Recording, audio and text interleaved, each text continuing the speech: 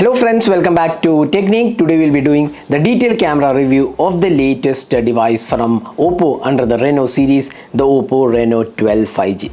Now Oppo Reno 12 5G comes with a triple camera setup and a pretty good selfie camera as well.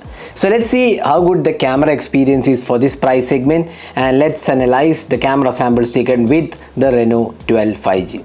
So before beginning, if this is your first time on this channel, do hit that red subscribe button and also hit the bell icon to get notified of all the videos we publish. So let's begin. So first let's have a look at the camera hardware. Now the primary camera is a 50 megapixel Sony Light 600 sensor with optical image stabilization, f1.8 and 26 mm focal length, and it has face detection autofocus. Now the secondary camera is an 8 megapixel ultra wide Sony IMX355 sensor with 112 degree field of view and f2.2 lens. Now the third camera is a 2 megapixel macro sensor. It's an omnivision sensor with 4 centimeter focusing distance.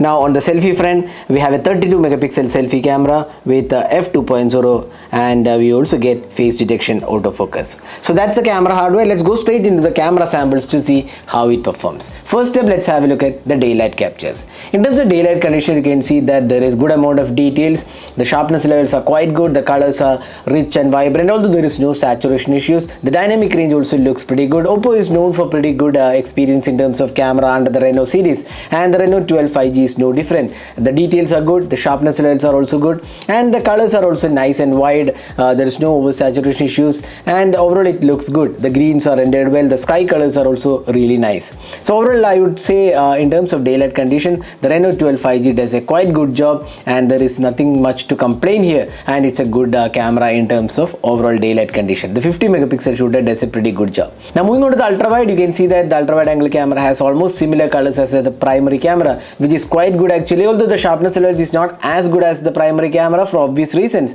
The overall quality is definitely good, and it's definitely usable ultra wide angle camera from the Oppo Reno 12 5G.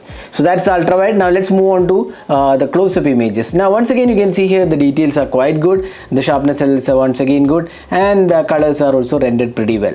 So that's the close-up shots, but it also comes with a 2 megapixel macro sensor, which is quite average, I would say. The 2 megapixel shooter does not have that kind of color reproduction. It's kind of dull and muted colors, and the sharpness levels are also not that impressive. So it's just very average camera.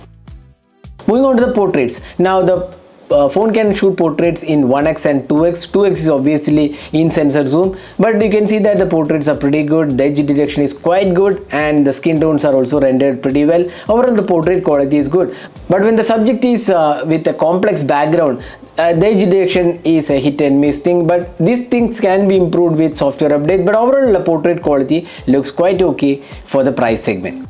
Now moving on to the low light captures. Now indoor lighting, you can see here with adequate lighting the images are good, the colors are rendered pretty well, and under artificial light condition you can see here the details and sharpness levels are quite acceptable. In fact they are pretty good and they are pretty sharp as well. But when it comes to extreme low light, it's always better to go with the night mode, and Reno 12 5G does pretty good job with the night mode. The details are good. Once again colors are pretty much rendered well. Even the extreme low light, you can see that the sky colors are also pretty natural. They are not artificially or boosted colors, and the sharpness levels in extreme low light could have been a tad better, but nothing much to complain. But we feel a bit of noise reduction and a bit more sharpness could have been better in terms of the extreme low light.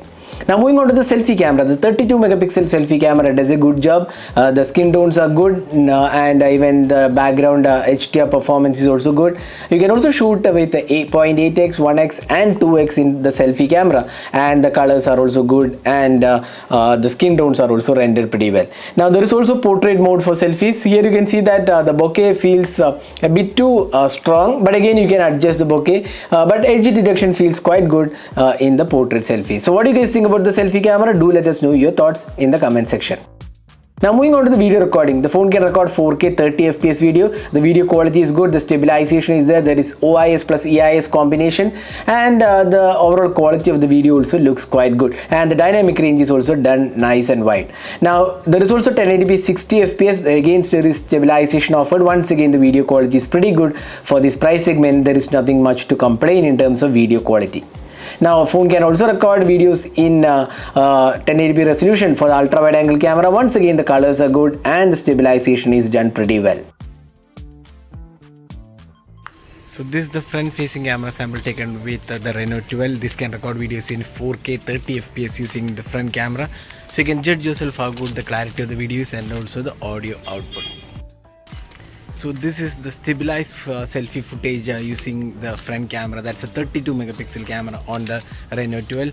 It can record videos in 1080p resolution in stabilized mode and 4K recording without stabilization. So you can judge yourself how good the clarity of the video is.